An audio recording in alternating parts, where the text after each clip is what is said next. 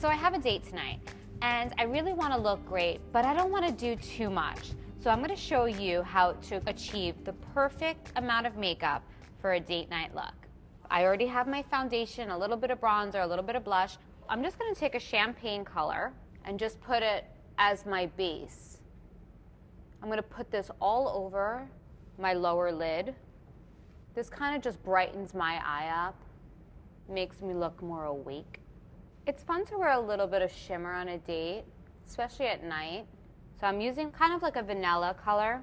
Place that right on my brow bone. That just accentuates the bone, brightens up the eye, kind of like an instant eyebrow lift.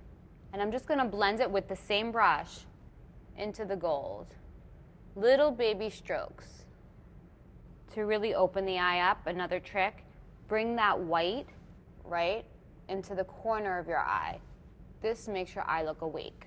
Now I want to use a color just to contour my eyelid.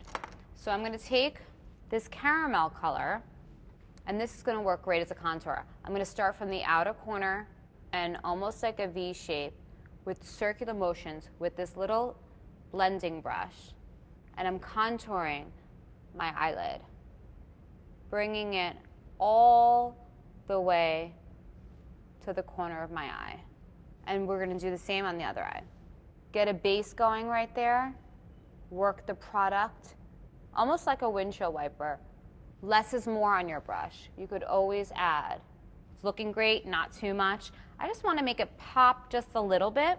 So I'm just going to add a little bit of a darker brown, and I'm just going to enhance the corners over here just a little bit. Keeping your eyes open is a really good way to get the crease of your eye, because that's where the crease, I'm hitting the crease right here. I'm just gonna put a little bit of lip liner, something super natural. I don't want to overdo it. I like to use a lip liner just because I feel like it keeps the lipstick or lip gloss in place, makes your lipstick last longer. Now I'm just gonna put a little bit of gloss. Last but not least, I'm going to put my gel liner on. So I'm just taking a thin little brush like this. I'm going to keep my eyes open, but I'm going to look down. And I'm just going to go as close to the lash line as possible.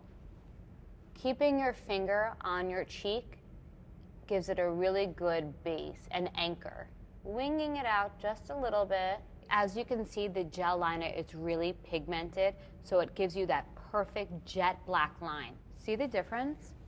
We're keeping it simple, sexy, sophisticated. Now I'm just gonna finish it off with just a little bit of the brown in my crease, and I'm ready for my date. I hope you guys try this on Valentine's Day. Send photos with the hashtag #BeautyIn5.